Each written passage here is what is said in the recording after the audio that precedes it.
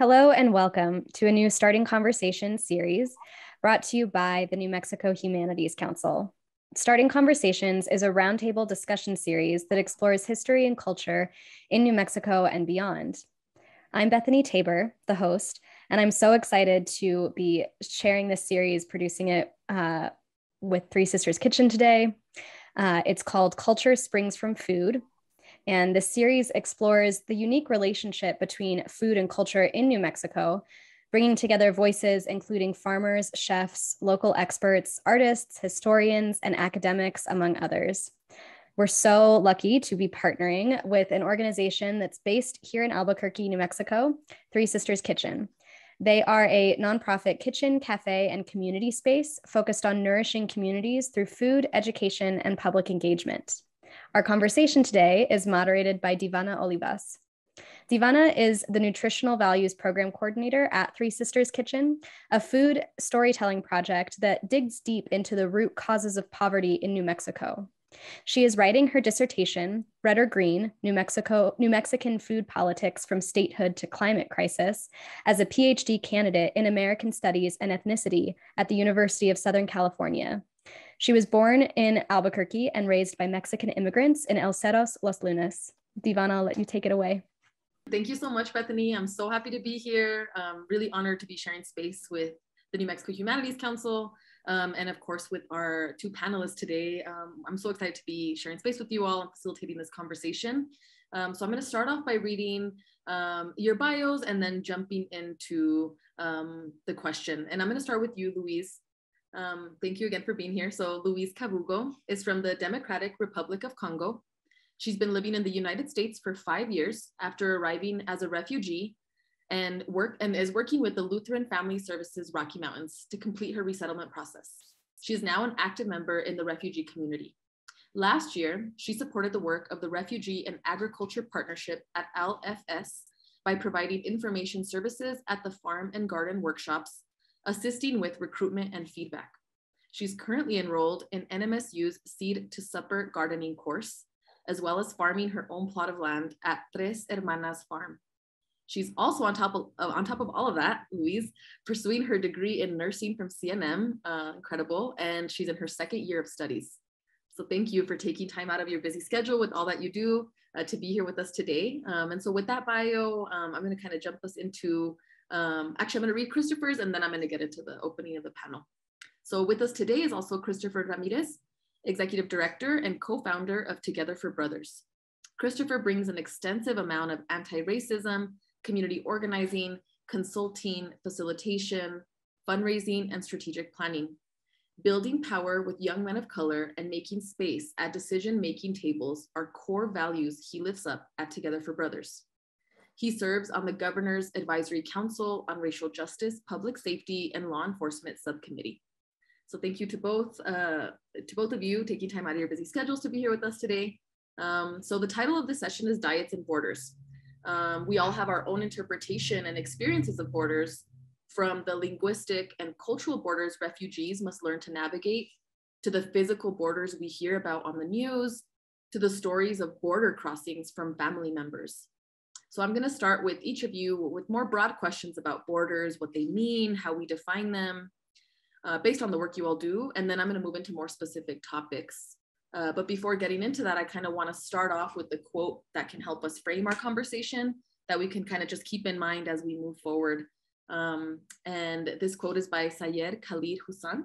And it, quote, "Our fights must be rooted in experiences, in stories, and in anecdotes. People remember these more than sterile numbers or facts. Myths are powerful magic and can turn enemies into friends. In a world where too many still tell stories that some are illegal and that to be free, we must control the movement of others, the work of making new myths is essential." And that's from a book called Undoing Border Imperialism. And I just thought it was a powerful one that could kind of frame our conversation. So with all of that kind of intro, Louise, first question to you. So as an integral member of the Lutheran Family Services Refugee and Agriculture Partnership Program, what do borders mean in the context of your work?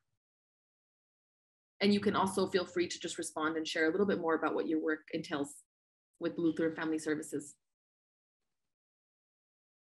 And I'll just have you unmute yourself. Yeah, thank you. Okay. You ask what the meaning of border where I work in Lutheran, at Lutheran? Yes. I think border means that the people who are able to organize and give ideas or even coordinate some meetings or even some events.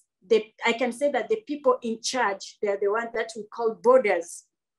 The people who are able to recruit others or to help others to achieve the whatever they want to achieve in their life. I think that's what I can say about borders, but I'm not sure. But if I'm wrong, I'll need you please to correct me, because I want to know more about border. Yeah.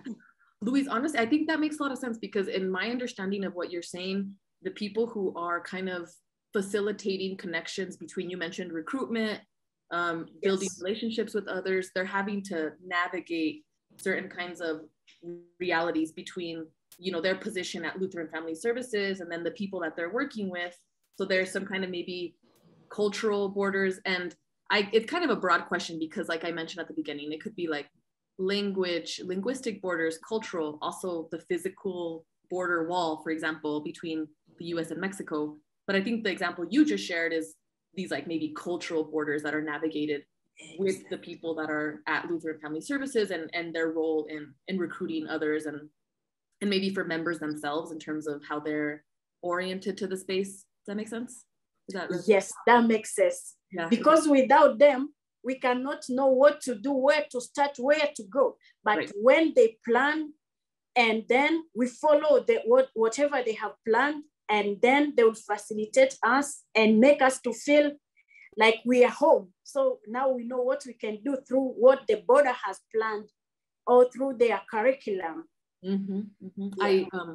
Something that you mentioned just now that maybe you can say a little bit more about, and then we'll go to Christopher, that they make it feel like home. And what is that like? What is that process like in terms of making you feel like home? Or if you want to add a little bit more there, I think that's really interesting and I think relates to what we're saying. How do they make you all feel at home? Is that what you were saying?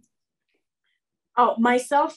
Mm-hmm, mm-hmm. Okay, I say that they let us feel like home because it's like us as refugee. First of all, we don't know the language. We don't know the language. We don't know the country. We don't know anywhere. But through them, they'll show us okay, Louise, here's the school. Here's a group that you can work with. Like how they connected me to you. That's how I can say that I feel like I'm home, because I have the people who will facilitate me and enable me to do whatever I can do, what I cannot do by myself. But through them, they give me a warm welcome and I feel like I'm home. Amazing. Thank you so much for that. I feel like that's going to be kind of a central point maybe that we come back to in this conversation in terms of home, connections to place, how we cultivate that, and how borders sometimes challenge that and disrupt that. And we'll keep talking about that. But for now, I'm going to go to Christopher. And it's a very similar question, Christopher, just as executive director and co-founder of T4B, Together for Brothers, what do borders mean in the context of your work? Thank you for that question, Devana. And Louise, thank you for setting the stage for, really talking about how important it is that food and access to healthy food is such an important concept of home and safety. And Devana, I can't help but think about, the borders for communities of color, where we work with boys and young men of color whose families come from all over the world, just like Louise has shared about the refugees that work with Lutheran Family Services at Together for Brothers. That means we speak different languages, right? We know that we currently have almost a dozen languages that the families and households that we most actively engage in speak. And so it's important to recognize that borders are sometimes language. Borders are sometimes about also The reality of New Mexico, where we have such a high food insecurity rate, where borders are about access to even having access to food, let alone healthy food. In Together for Brothers, we have an interesting food story that I want to share that kind of connects to borders.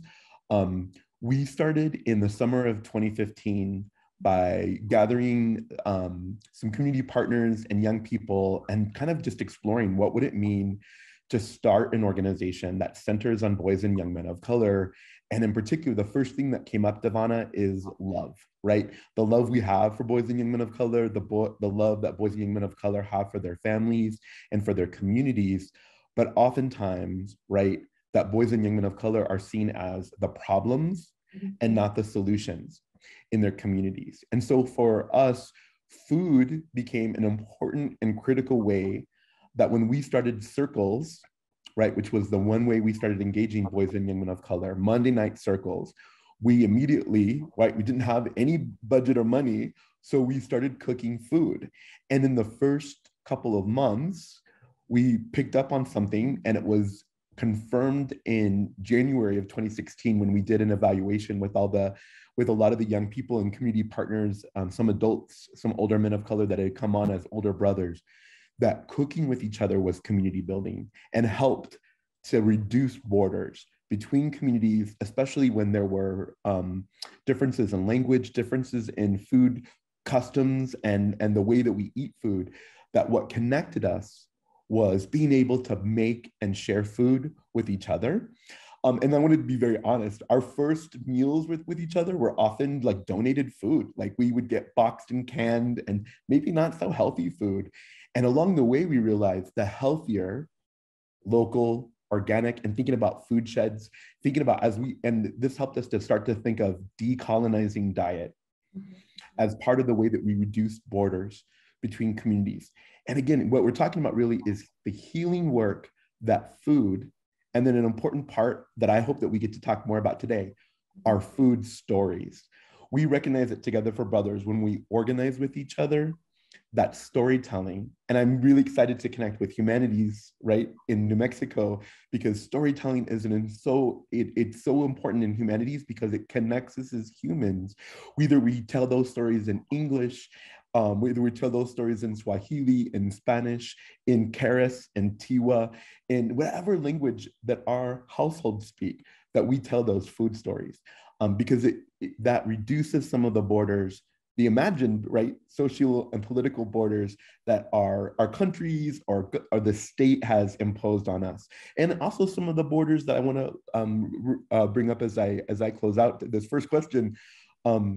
We are excited because food and food stories allow us to examine the borders of gender, right? And not only gender, but gender and race and age in particular, when we talk about boys and young men of color. So it's interesting, right? We start talking about the borders of why we put boys and men out of kitchens in our homes, because, right, those are spaces for female spaces for girls and women. But what we look at in restaurant industry is we see primarily, right, men, and in particular men of color, right? And I know that you can relate in your own family about, we see Mexican men or Latino men in restaurant kitchens all over the United States, especially here in Albuquerque. But that border that we create between why is it okay to be in a kitchen in a restaurant, but not in a kitchen in your home? Right? Why do we freak out when little boys want to play with kitchen sets or pretend to cook with their family? And how incredible is it that we can use food and storytelling to, again, reduce borders, whether those are racial, class, language, or gender borders that we have socially constructed. So I'm hoping that we get to talk more about how food and food stories are a core part of we have to recognize the borders, right? We have to recognize those borders that are very real in our communities. But can I just say one last thing? Louise said something that's important, I think, about we've got to meet people where they're at and make them feel safe, like make them understand why concepts of home and safety, and being like analytical about like the fact that here in New Mexico, we're on indigenous land. What does it mean right? I've had incredible opportunities, and I think, you know, as a grad student at UNM, as a community organizer, to start to like reflect on what is the food shed in New Mexico? What are the foods that have been traditionally eaten pre-colonial times, pre-conquest? How is it that we've got to recognize that we have this beautiful introduction by colonization of the Spanish of food, by the way, that we have to really break down, doesn't come from Spain, but comes from North Africa, comes from the Mediterranean. And it's been very powerful for me to realize that what we talked about as Spanish are actually more global than we think. And again, I'm hoping that more of that comes out as we talk about the beauty that is borders and food in a beautiful place like New Mexico. Yes, thank you so much for that, Christopher. Such a rich response and a lot to go off of there. I think the way that you put it in terms of food reducing borders and how our food practices, food traditions help us reduce those borders. You mentioned different ones like the gender, physical, right? Linguistic, we've talked about that. So I also appreciate you uplifting that piece in terms of we're thinking dynamically about borders here. Go ahead. Can I make one example too that I think is an incredible one that makes me think, because of what Louise was saying about why it's important that we bring in communities that aren't historically connected to New Mexico, but New Mexico has historically been connected to the whole globe. Right. But I remember one time we made dumplings. The first time we made dumplings, one of our brothers whose family is from Taiwan, his dad came in, he's a chef, right? But in this country, he doesn't get recognized for the rich experience he has back in Taiwan. But he comes and make dumplings with us. So what's exciting is a lot of the brothers have never even tasted dumplings, let alone made dumplings. But what's incredible is we start to having people see, oh, these are like empanadas. Yeah. Or we had an Afghan brother who was like, oh, we have a food like this in Afghanistan. And it's incredible because that's when I say about reducing borders, like having boys and young men of color learn to make Taiwanese dumplings, you'd think wouldn't connect them. And yet one of the things and I can go on about other food stories that we've experienced, but what's powerful is people seeing connections and even recognizing differences, because I think you can recognize difference and still reduce borders. Right. With food and food stories. So those Taiwanese dumplings were a huge hit, number one, but it was just powerful for people to be able to recognize differences and still make connection with each other through food and through cooking together. That's the other thing, right? It's not just the eating, but the process of making food we consider to be part of healing justice, right? Making food for not just yourself, but for others. Absolutely. Thank you for that. Thanks for clarifying and adding that piece. And I want to go back to you, Louise, and within this conversation that Christopher, all of these really great points that he's been bringing up in terms of food practices, food traditions, and food cultures, helping to reduce borders. I was hoping to hear from you, Louise, how you work with people's different food traditions and cultures in your programming with Lutheran Family Services. Christopher has mentioned cooking classes, and I know that you're involved more on the production side of like gardening and growing the food. And I was hoping you could share a little bit more about what that looks like in terms of the food traditions and practices that come up in your work. In terms of food and tradition, that last term, was it on May, we had the class of cooking. So we learned about the different foods from America.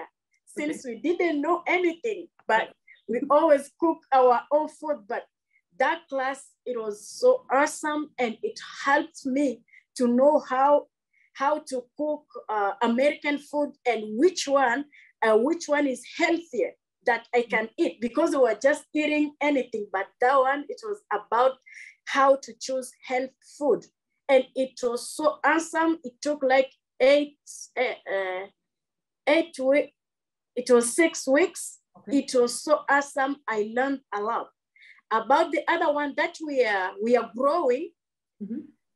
Yes, now it happened that now us as refugees, we are growing some of the food that we used to grow at home. Okay. And now we'll tell Eliana, so can we have this seed and this seed? So after that, people, they'll be able even to sell and get money from the food that they are growing themselves. So it's really awesome. I've learned a lot, both the cooking and in the garden. And myself, I'm growing mine. Even this morning, I was at the garden planting some tomatoes, eggplants, and beans and corn, even some chili, green chili, green chili. Yeah. So about the food for sure, I've learned a lot, and I'm willing to go ahead and learn more and more. In our country, we don't know what the meaning of full plates. The meaning of full plates, we don't know, we just eat. Yeah. But now, as I was interpreting, I felt that I'm learning a lot. And even this term, I was willing even to take the course and get the certificate. But unfortunately, we didn't get a teacher. The teacher wasn't available to teach us, but we're supposed to start last week, but we haven't started, and they postponed the classes up to August. Okay. Now on Friday we started the gardening classes. So just an interpreter at the same time a student. Right. Yeah. How exciting. That sounds incredible. I wanted to kind of pick up on one of the points you made really briefly about how you're growing food from back home. Do you have any examples of what kinds of things you all are growing that's new to, or from back home? Any like familiar ingredients? Yes, like we used to grow like corns and beans, but not the way we are growing them here. Oh, okay. We just go and dig a big space, and we don't even follow lines and whatever. But and yeah, sometimes we find another type of eggplants. We call them nyanya shuma. Okay. It is an African eggplant. They are greenish. They are good here.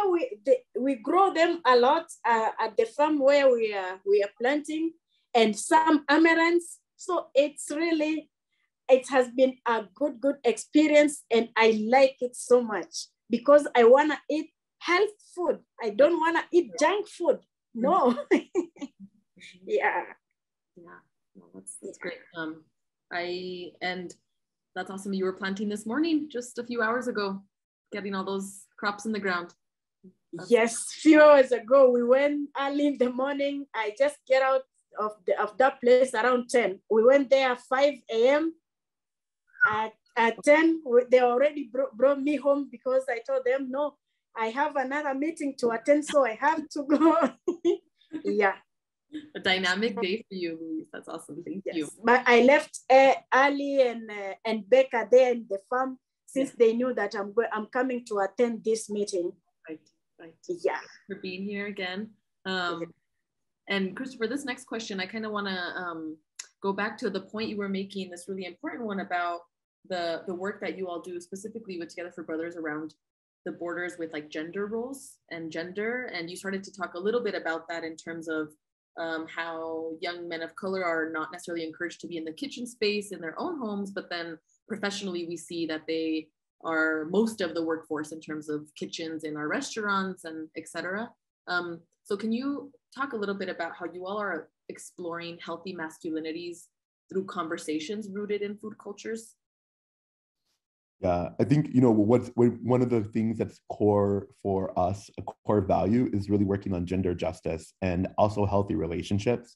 And those are two of the pieces that I want to lift up. When we say healthy masculinities, we're really talking about making sure that we have healthy relationships where boys and young men of color are about boundaries, consent, strong communication, having expectations in all of our relationships, but also being asset-based, meaning that we know that boys and women of color know their own assets and know that in any relationship, whether it's individual or in our families or in a romantic setting or in a supervision setting or in a school setting, every relationship, you have to know the assets of everybody in the group because it makes those relationships healthier. And so when we think about cooking, one of the things I didn't say about the restaurant industry is it's, no big secret that most kitchens in restaurants are super sexist places, right? Where misogyny and homophobia are unfortunately like just over present, right? It's machismo to a really gross extent. And so one of the ways that we're doing that is just by having boys and young men of color cook. And can I just share, there's two powerful stories I want to lift up when I say that. Is one of our brothers, and it really hit me because I didn't get a chance to be in all the circles. We have multiple circles, right? Art making, biking, cooking, community justice, transit equity, so many other projects, so many projects we do. But I had jumped into a cooking circle where we were cooking with blue corn, right? And what I loved is one of the young people, CJ, was cooking with his younger brother and younger sister in the kitchen. And it was clear that he was cooking with them on the Zoom because he was asking questions and you could hear, and I know this family really well.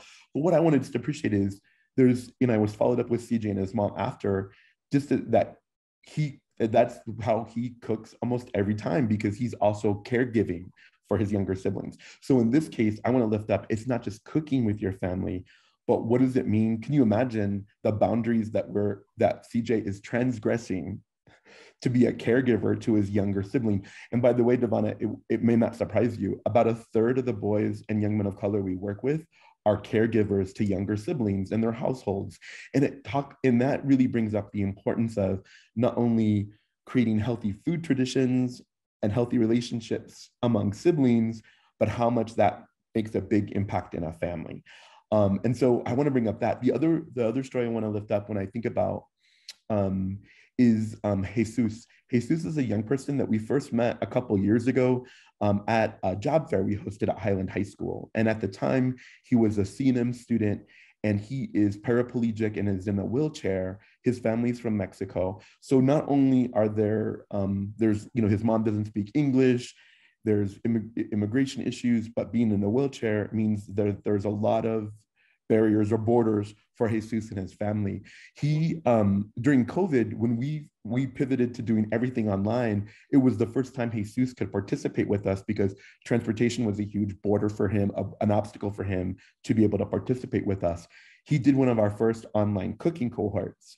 And one of the first things that happened is we were able to deal in Michael from Three Sisters Kitchen, who was a former educator, but also one of the staff at Three Sisters, because Jesus could not safely use his stove at home in his wheelchair. So we got him a hot plate so that he could still cook with the cooking cohort. Michael did some teaching with him and his mom, right? We even had an interpreter help Michael because there was some making sure that Spanish, his mom was able to help Jesus safely to be able to do that. But can you imagine, Jesus had never cooked with his mom, right? He'd never been able to do that because he couldn't access their stove and oven to be able to cook with her. And can you imagine how the relationship changed between Jesus and his mom when he was able to learn some family traditions of cooking and be able to cook with her because of that cooking cohort? Jesus is doing the cooking cohort this summer with us. His family has been getting refreshed ever since COVID started. And it's been incredible to see how that has changed Jesus's own outlook of his assets, right, as a person with disabilities. And it's been incredible to watch his growth. And the food and cooking is only part of that. But I want to bring that up in terms of, for us, it's not just the healthy masculinities isn't just about gender. It's not just about race. It's about all of the identities that we bring when we talk about food and about kitchen and spaces with food and cooking. That is incredible to have seen. And, the last part about that healthy masculinities, I think there's something really important I want to bring up. We did a project about a year ago where we were able to get some funding to look at food and mental health through being able to talk about family food stories. And so one of the projects that our cooking cohort did in the winter of 2021, and that was January through April of 2021, is we documented food stories from a whole cohort of young people. And we worked with Three Sisters Kitchen and then also another organization to lift up those stories. And you can actually see them. I just want to do a quick plug on our Together for Brothers website. Under stories, there's these beautiful food stories where brothers shared. And one of the last stories I just want to deal in about healthy masculinities we worked with a brother whose family's from Isleta Pueblo. And I was so excited because I was like, oh, that's great. We're going to be able to feature this native food story. But something incredible happened that I think really illustrates healthy masculinities and borders. The brother from Isleta, he has a Filipina aunt. And one of the food traditions that happened is his aunt showed him how to make lumpia, Filipino egg rolls. And it was his favorite food after his aunt cooked with him. But you can imagine, think about the healthy relationships and healthy masculinities of promoting an aunt working with her nephew, right? An aunt from the Philippines, a nephew who's from Isleta Pueblo. And one of his favorite foods now is lumpia. And that was the food recipe and food story that he wanted to lift up, being from Isleta Pueblo. And it just, in my mind, it really helps to illustrate why, right, having a healthy relationship between a young person and family, being able to learn through cooking. I can also imagine there has to be an Isleta twist on the lumpia that brother made with his aunt. But again, it just illustrates when we cook together and when we do things together, we break down those borders. That's what helps promote healthy masculinities, right? When boys and young men of color see themselves as assets, see other girls and women and other people who are non-binary as assets in their communities, we've been able to really see how that impacts. And here, at the end of the day, the other thing is, think about this, it's a broader sense of health too. And maybe that's what I want to leave on, Devana, about healthy masculinities. We really see that connected. And when we say health and Together for Brothers, we talk about behavioral, emotional, financial, physical, spiritual, but also community wellness when we talk about health. And when we think of something like food and healthy masculinities, we're really checking all those boxes about how food and having access to healthy food, but also preparing healthy food in our homes is part of that. And again, part of healthy masculinities when young people can start to see themselves and others as assets in their communities. Thank you so much for that. Go ahead, Louise. And I can add a little bit about what Christopher said, that he remember when they were cooking on Zoom. Exactly, our instructor also were doing the same. She's called Nicole. So whenever we had a course or we have learned, like we can learn, like today, next week, we'll be learning as we are practicing. Everybody will be at the kitchen. So we learned how to cook, to make pizza. So we'll start the process from the beginning to the end. So we bake, we mix everything, we put it in the oven, and at the end of the class, everybody will come up with a pizza. So it was really cool. And also, like how we can make healthy salads. So also everybody will go to the kitchen, so we'll learn the ingredients, and then everybody will come with his or her own salad. So it was so nice, and how we can imagine the healthy salad or the health pizza that other people are making it being junks, but for us, we'll just turn it as healthy food, and it will be beneficial for us and our family. So most of the families who avail themselves to learn, for sure, now they can go to the market to buy healthy food, not just any food, but they know what they can do. Myself, I was just among the people who can buy anything, but now whenever I go to the market, I have to know this is the healthy food that I can buy, and it will not be just like any food that I could buy before I took these classes of how we can know healthy food or how we can eat healthy. Right. It was wonderful, and I'm so happy to learn again about to learn about what the Three Sisters Kitchen can teach us, because I know they make healthy food too. Yes, that's definitely part of what we do at Three Sisters Kitchen, and I think related to what Christopher was saying, thinking about how healthy and health is also relates to the community, the neighborhood that we live in, the access to grocery stores that have affordable, quality, nutritious food available for us to be able to shop. So it sounds like, this opportunity in terms of learning about the kinds of ingredients to make, like you were saying, what might seem like an unhealthy food like pizza, you were learning strategies to make it, to incorporate it, to be healthy, and to that makes a lot of sense. Thank you for sharing that. I wanted to follow up on a point actually Christopher made that reminded me of a question I wanted to ask both of you, especially you, Louise, in the context of making connections with a place that you no longer live in, and how you sustain those connections. So it was in the context of Christopher sharing the story about the brother from his little pueblo being connected to this auntie with Filipino heritage and experiencing this food from an entirely different place, a different culture, but maybe in some ways being connected to that. And so I wanted to ask about what that is like for you in terms of how you sustain connections to a place that you don't live in any longer. And especially thinking about families that are here, refugee families who have young kids, or, you know, what kinds of lessons in terms of the place that's, you know, important to them and where they're from, but is no longer the place where they live, if that makes sense, and how food might help make those connections.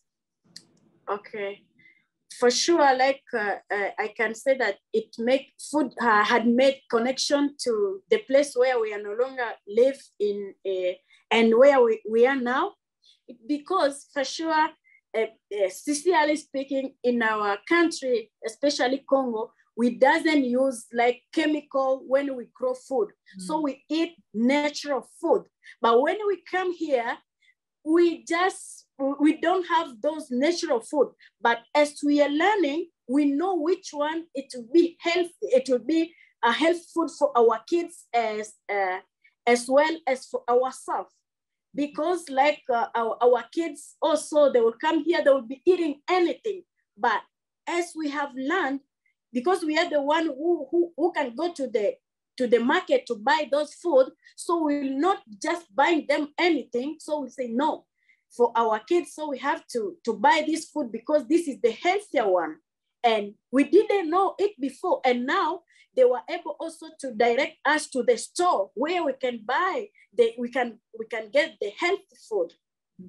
And instead of just going anywhere, or we don't know any place because we don't know anywhere, but through them, our instructors and the brothers, so they just help us to know where we can find the food, which is, it's very healthy for us and our family.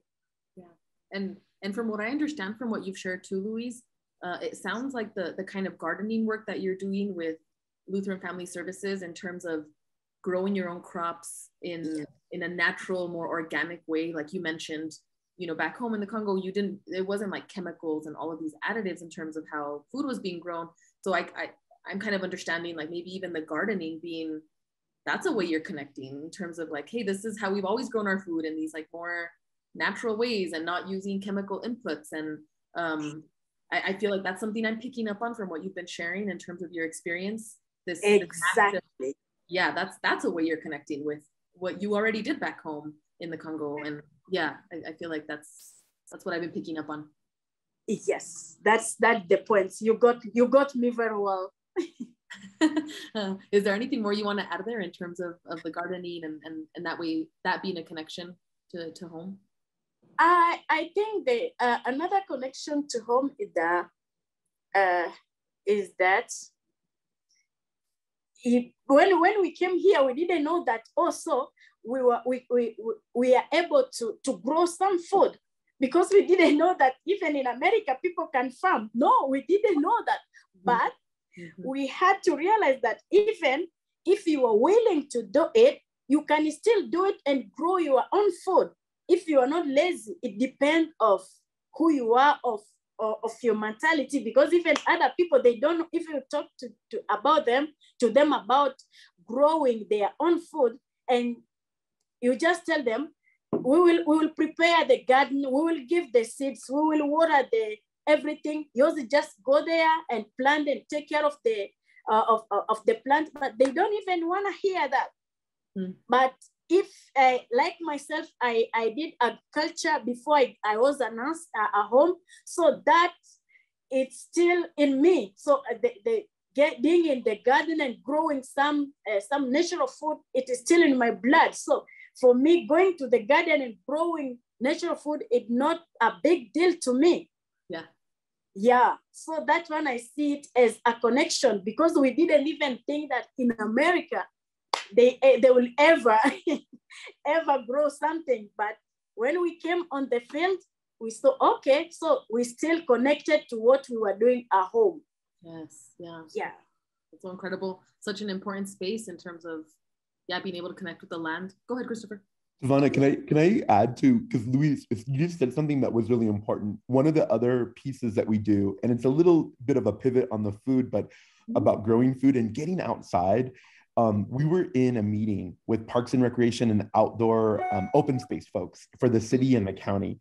And one of the interesting things that happened is there was somebody, right, an older white man who was talking about how, refugee, like in particular, because we had a refugee and an immigrant, yes, young men of color who were in this, like it was a Zoom space, yeah. And he was like, "Oh, the immigrants and refugees don't really care about getting like parks and outdoors. Like that's not one of their concerns." And what was really powerful is, as I was getting ready, Devani, can you imagine to speak and be like, "What the heck?" Here's brother Saeed Mahdi from Afghanistan talking about, Louise, what you're saying of like, wait a second, my mom always has had a garden or grown her own food. Even when we first came from Turkey, they immigrated first to Turkey and then the US. His mom has had plans even when they were in an apartment, right? For both medicine and for make sure that she has access to the food she cooks with. Luis said the same thing about his mom from Mexico. And what was really powerful is they basically pushed back on their own about why, Luis, what you were saying around not only organic or natural ways of growing food, but why outdoor space and parks and recreation were important to immigrant and refugee families. And they really, that counter narrative, Devana, that I know you're familiar with as a grad student, but our communities don't understand, Louise, right? Why it's important that, wait a second, we do value that. And those families also understood why, then thinking about like why when we were looking at the redesign of a park in the International District, Phil Chacon, the neighbors, the boys and young men of color and their families that we were having involved in that process talked about why they wanted a community garden where it was both medicine and food to eat, why that was an important part for the most diverse neighborhood in the state of New Mexico, right? Because Louise is right. Those are traditions that families have and they want to maintain. And it's part of creating that home and safety wherever we're at. And I love that in New Mexico, we have that tradition where, right, we have indigenous communities, first people that have a strong connection to the food shed that what we call New Mexico now, but other communities have brought in different things that I mentioned earlier, right? It's why we have particular, other foods that we eat in New Mexico. But I think it's just critical that we don't like dismiss the connection that all New Mexicans, whether we are indigenous to this beautiful land or we are immigrants and transplants, those food traditions are important. So I really appreciate Louise bringing up, right? We sometimes think that organic and natural are only for rich white folks in New Mexico. And the reality of our communities where we come from, right? My own family story from Mexico, we come from places that we did grow food organically before, right? Before big corporate farms changed that, not only in the US, but across the globe, unfortunately. But I love, Louise, that you bring up that importance of why, and not only eating organic or natural food, but also that connection to the outdoors, because that's something we also have to push back on in a community where, unfortunately, we see, right, low-income communities of color have the lowest quality of parks and least amount of access to open space in our communities. And that there's an important counter narrative that those are really important for families, again, to create that sense of home and safety for themselves. And they have a right, sovereignty. They have a right to be able to self-determine how they have access to food, how they have access to outdoors. But they also have a right to be at the decision-making tables. Like Louise is saying, like in her own experience, she has a right to be at the decision-making table where we're deciding how families have access to food. Yes, absolutely. Yeah, thank you both. Yeah, Louise, clapping, I'll clap too. That was great. And actually you both are taking the conversation where I wanted to kind of head next in terms of talking specifically about the land and connections to the land. And I think both of you are kind of getting to that, and we've touched on it, but the way you were explicitly talking about outdoor spaces and having access to land to grow food on. So one of the questions I wanted to ask you both within the context of thinking about borders, like physical place is really important. And so with that, you know, wanting to just think about how we work on how people connect to land. How do we cultivate connections to land with communities that have little to no access to it? And you know, for example, Louise, you were talking a little bit about the garden space. Like, I feel like that's one example. But I just kind of wanted to spend a little bit more time there, just because, you know, we have been talking about the different ways that borders show up.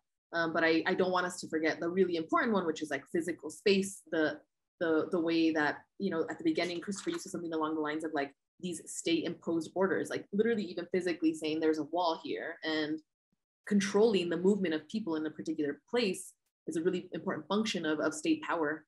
So I wanted to think about that, like how, knowing all of that, we know people don't have access to land. A lot of people don't, or very little access to it, or maybe the land that they do have access to, like you said, it's like really low quality parks, for example, Christopher, and what you just mentioned. So how do we continue to cultivate those connections with communities that have little access to land? And Louise, go ahead. Okay, I think the way we can still have a connection with the borders to have access to the land, it is just want to learn more, and not even just be like restrain ourselves from them, just being there with them, still asking questions, which land is good, because they are the one who knows which land is fertile. We don't know anything, no. And which seed can grow here on this kind of sun, like here in New Mexico. As we were learning on Friday, we were told that the climate of New Mexico, it's not like the other climate of any other places. So I can be having any ideas or seeds that I want to grow, but as long as I don't know the land, I don't know this the temperature, I will not be able to grow. I will say, I planted my seeds, but they did not grow or give fruits, because why? I didn't ask like advice from the borders, who, or the people of the land, who know where and which season and what time and which temperature I have to use to be able to harvest what I want to do. Right.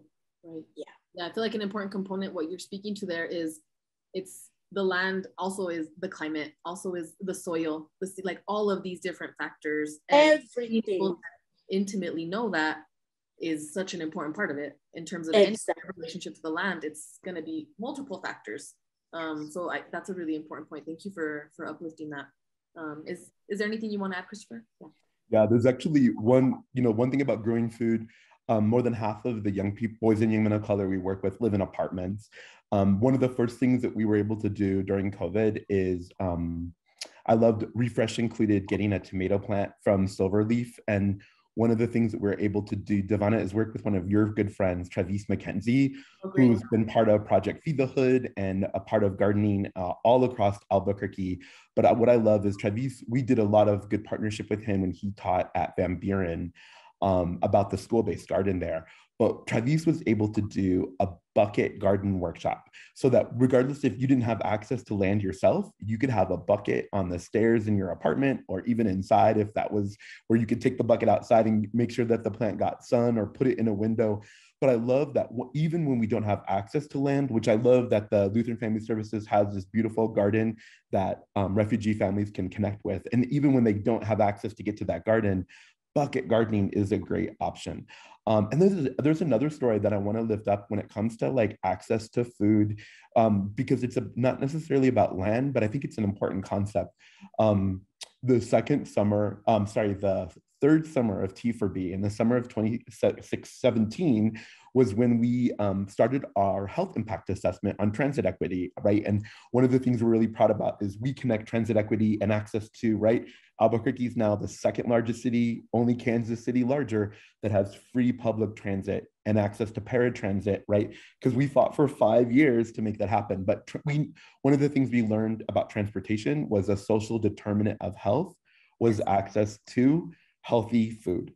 One of the things I want to bring up, though, that I think is a really great story about borders, one of our youth that we met in the summer of 2017 as an intern first with us on our health impact assessment team, Saeed Mabi, whose family's from Afghanistan, and they identify as Muslim, is that first summer was the first time that we had to stop and think about how we interacted with Ramadan. Ramadan is a month-long, right?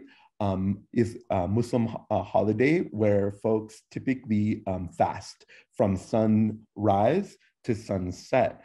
So the first summer we messed up. We were not good allies. He would cook with us but not eat during the meal. And I look back at that first Ramadan in 2017 and realize how much we messed up. But since that first summer, one of the things that we learned is about how we did an iftar at the end of Ramadan with him. And the next Ramadan, we were really smart. And we were like, wait a minute. We learned from other communities in, especially in Muslim countries where there are Christians and Buddhists and others, right, that are not Muslim, is that oftentimes people will fast in solidarity or do iftar, the breaking of the Ramadan fast during the day. At each night there's a breaking of the fast. So we started doing something important. We shifted when we ate, all of us, to be able to break the fast with Saeed Mahdi and other Muslim youth that would be part of our circles. And the thing that it was great was then we had young people learning about different communities and about why food and thinking about our own bodies, right? Because some brothers would get hungry even waiting an hour longer to eat during our Monday night circles, for example. But I just want to lift up the idea of access to food, and that is not only how we're grown, but like that sometimes, right, the sacrifice that communities make and how that connects to important things like faith and expressions of faith. And I just want to really thank Saeed Mahdi for being somebody who's been patient as we've learned. Like I said, that first summer, I look back and think about how horrible it was that he just refrained from eating in front of us and we all ate in front of him.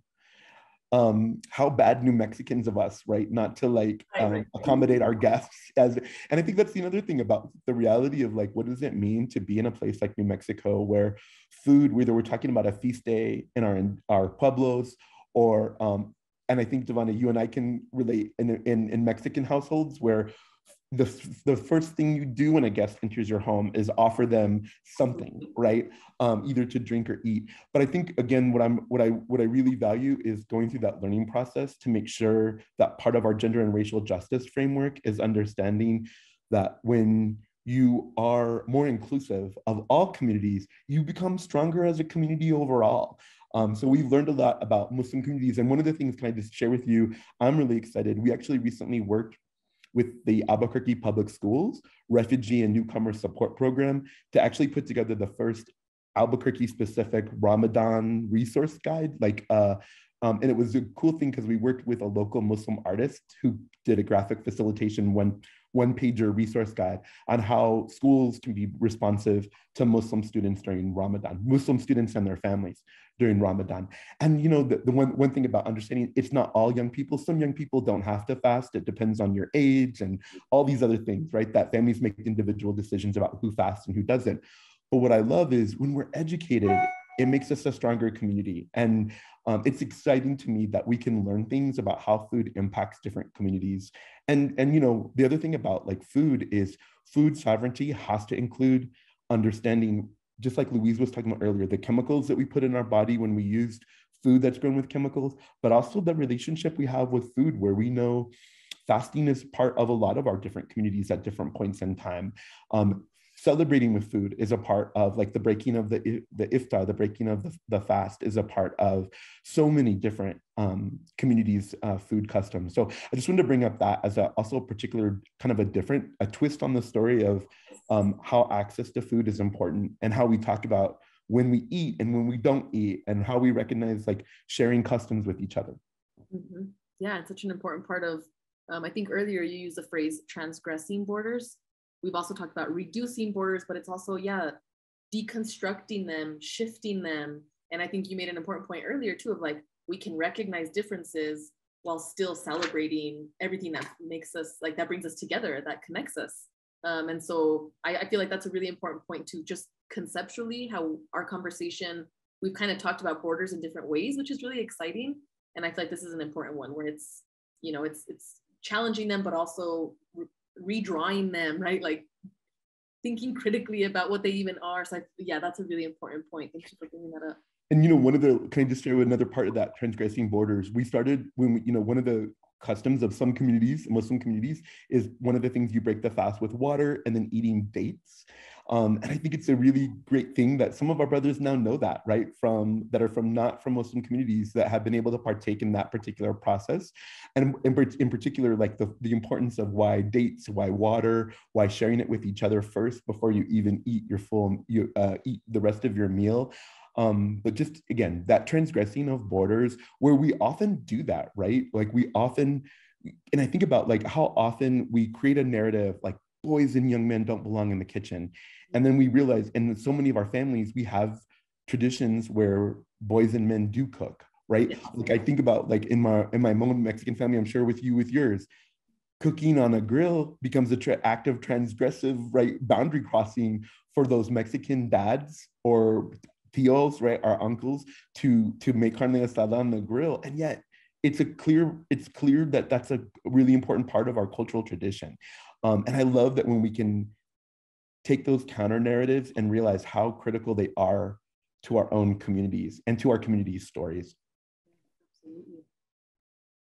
We're getting close to the hour that we have together for this conversation. So I want to offer you all as really, you know, powerful leaders in our community, an opportunity to maybe ask each other a question, or maybe just offer something that came up for you in terms of what the other person shared, just as a way to kind of close out our conversation here today. And if there's anything you want to add, you know, in addition to that, but I wanted to give you all the opportunity, because I know this is the first time you're meeting each other. You do some similar work with similar communities.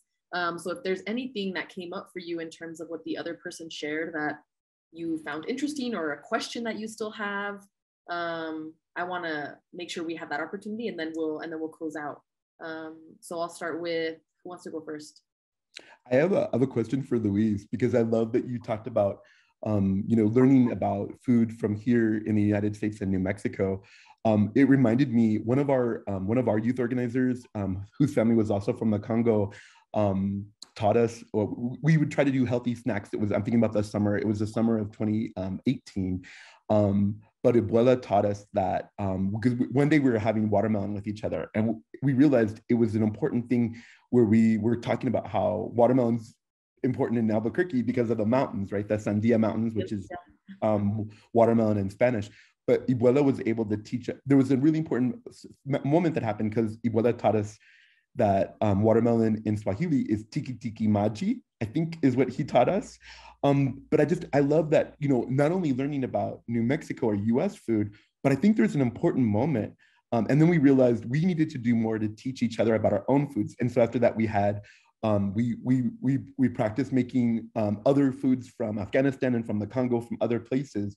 And I'm hoping, what do you think there's, what are the opportunities? I would love, for example, to connect with you about how maybe doing a cooking class with us about some food from the Congo.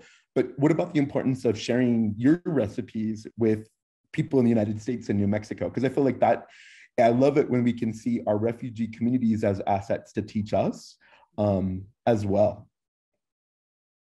Okay, Christopher, thank you. For me, if you'll invite me to your kitchen, I'll be willing to come and share my ingredients with you, because like as I was saying, I've learned a lot of different ingredients from my instructor in the last classes. That's why I decided that I have also to get my own certificate, because at that time I was only an interpreter, but I learned a lot, and I had that task, or that said, no, I have to get a certificate on this class because I find it interesting, because I learned more. And if they can be willing to let me also share my ingredients, I'm really willing to do it. Is there an example, Louise, of a dish maybe from the Congo, or something that you could recreate and share with us here? It's like the way we cook pilau. We have like rice, we call it pilau. So there is a specific way that we can cook those pilau. There are specific like ingredients that we put together to make that delicious rice. And it's also different from the rice that I've been eating here in America. Right. Yeah. Louise, can I just say, pilau I've tried it a couple of times and it's amazing. So we would love for you to come and do that. Devana, can I also say, in addition to the kind of a question for Louise, I think the one thing that I realized I didn't bring up, one of the ways that we've worked with Three Sisters Kitchen, and I just want to bring up, we've worked with you on the shifting narratives around our food stories, incorporating ideas of like talking about food and poverty when it comes to racism, colonialism, but also for us, sexism. And then the other way that I just want to bring in around borders is we're really excited. We've gone through the process, and similar to like what Louise reminded me, we've gone through the food business training program at Three Sisters Kitchen. So one of the things that we're doing as an organization is we're in the middle of planning for a social enterprise where we're going to create a baking co-op. And I think, Devana, you're familiar with, but when we went through the food business, we got trained in food business first and then the food business management. So one of our program coordinators, Baruch, is a food business manager certified as well. So we're now looking at a baking co-op that has, as our first product, is an empanada kit. And one of the things we decided is we didn't want to just make empanadas. We wanted to make a product where families would have to finish making it together. And we recognize empanadas is one of those things, and I kind of said earlier, that actually crosses a lot of communities where everybody has a version of an empanada, which is either sweet, like fruit, or savory with either meat or veggies included in it. And so we're excited about how do we then be able to address economic justice, right? Thinking about that, the project we did around shifting narratives around the table and poverty, where we can start to say, how do we build capacity for boys and young men of color to open their own, number one, to be in our baking co-op, and then also to help them open their own food businesses. And I think it really taps into the assets that we have of the communities that we're working with here in Albuquerque that come from all parts of the globe. But it's exciting to think about how food business, and especially in a neighborhood like the International District where we do so much work, right, where you can literally eat the world in the International District, literally, right, whether it's a restaurant or a food truck in that neighborhood, and I think the other thing is some of the caterers and folks who've gone through, I know we've tapped in the past some of the Afghan community. I think they're actually now, since COVID, there actually have been at least one, if not two restaurants that have opened, but previously you could only get Afghan food if you got catering from one of the families, which we had done on more than one occasion. And we also have had some catering from some local Congolese, and also some, I'm trying to think of one of the other Tanzanian families in our community. But it just brings up to me the importance of having food be a vehicle for liberation, right? For not only individual health liberation, but the potential to open your own business and share those incredible food traditions in a beautiful place like New Mexico. It makes us stronger, again, as a community. I know I've said that before, but I'm excited because I think that's one of the opportunities, right, Louise, of having a garden for refugee families and having them be able to practice not only their food traditions, but come up with new ones. It makes me think, I love, at the farmer's market last year, I tried my first kimchi with green chili. Whoa. Why not? Never Why tried. not have kimchi with green chili? Why Wow. not mix Korean and New Mexican food products? But it was incredible. Or I love when you were mentioning palau, Louise, it made me think we had a chef who's Costa Rican, who's gone through the food business training program, Devana at Three Sisters Kitchen. She now has a restaurant. It's called Buen Provecho, right?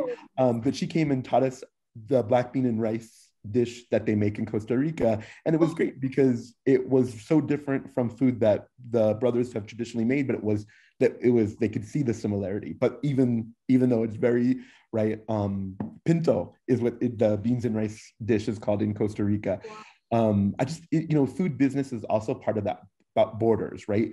And that economic justice and liberation that's possible when communities can have, again, it's about self-determination, decision-making, right? When it comes to food sovereignty, it's not just about the food that we individually eat or in our households, but what we should be able to have access to in our communities, in our school cafeterias. Devana, can that be a next thing we do with the Humanities Council? Explore how do we have healthier, but also more inclusive and representational food in our schools? That feels like a whole series that you could help us with. I would love that. And that's such an important conversation. And I love the way that you were talking about creating new food traditions. Like when you all were talking about, when you mentioned pilau, Louise, I was thinking, what's a like New Mexican Congolese recipe, in the making. There's something that's gonna something will come from that. We're speaking it now, but that's exciting to think about in terms of collaborations and the assets you mentioned, the Christopher, that refugees bring in terms of the recipes, ingredients, familiarity with different crops, etc. That is just going to further enrich the food cultures that are already present here. And so I really appreciate that point. I wanted to make sure to uplift it. And Louise, before we end, is there anything you wanted to ask Christopher or anything you wanted to comment on? I know I mentioned that and wanted to give you the opportunity in case you did have something you wanted to ask of him. I'll say thank you for everything that he brought out. As he said that food bring the community together. It is true. As we test as we are planning to teach people about health food, it brings the community together and it makes us one. As he was saying that you can test the whole world as you are still here in America because of the, and I like that, Christopher. I'm so, wow. Yeah, he's right for sure. And I think it's because we're doing our lunch hour, Louise, but talking about pilau and tasting the world is making me very hungry. Yeah. Oh. Yeah. Thank you both so much. I think on that point of a reminder that it is lunchtime, and I'm also a little hungry after hearing about all this and talking about delicious foods. I think we'll go ahead and end. We have Bethany. Do you say the closing remarks? Yeah. Well, thank you, Louise. Thank you, Christopher. I'll be in touch via email in the next few days just to wrap up and make sure you all have each other's contact. And then we'll stay on a few minutes after we officially end the recording here. Thank you so much. Of course. Thank you guys so much. Thank you to both of you for bringing so much knowledge and wisdom. You've been so generous with your time today. We're so lucky to have this conversation. Thank you, Devana, for an excellent job facilitating. And I can't thank Isha and Devana enough at Three Sisters Kitchen for working with me on this series. And more information on Together for Brothers, on Lutheran Family Services is going to be linked in the description below of this YouTube video.